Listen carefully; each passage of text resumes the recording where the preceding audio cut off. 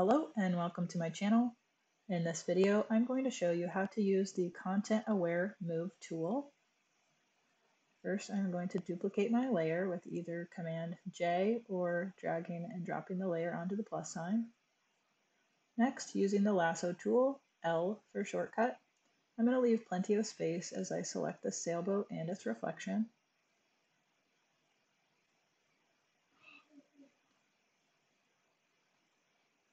If you have any issues closing the selection, you can always tap Enter or Return on the keyboard. Next, I'm going to feather this selection by going to Select, Modify, Feather, and I'm going to keep it at a 10 pixel feather, which will help with softening as this is moved.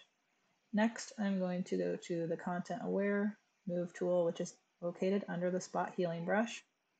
You can also select J on the keyboard and Shift J to filter through those options. The Content Aware Move tool looks like these two crossing arrows. So with our layer selected and the selection made, I'm going to click and drag. I can hold down Shift to keep that snapped horizontally. And once this is centered compositionally, you can, upon deselection, continue to move it until you hit Return on the keyboard. Depending on your processor and memory of the computer and the resolution of the image will determine how long it takes for this to calculate. Deselect using Command D, and you can see we still have a little bit of issue here that we can correct with either the stamp tool or healing brush. I've selected the stamp tool. I'm going to hold down Option, and let's look at our opacity. I'm going to bring it up for some of this area.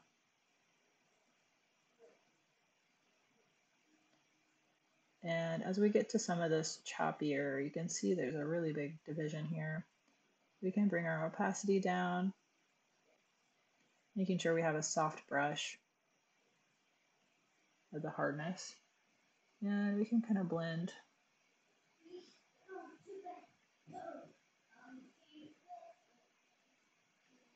this a little better.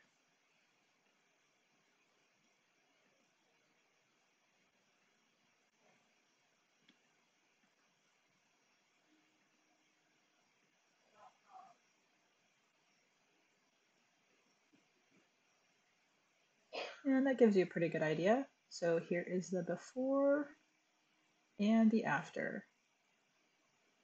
If this video helped you out, please like the video and subscribe. Thanks for watching.